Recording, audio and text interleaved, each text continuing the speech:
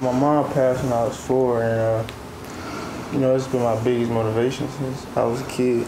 You know, so I feel like it was only right that when I found the artist that I really like, I get her face on me.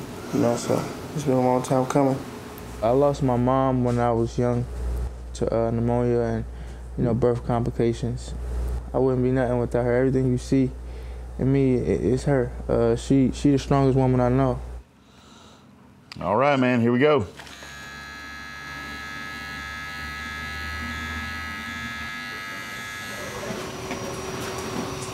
Yeah, man, it's real nice.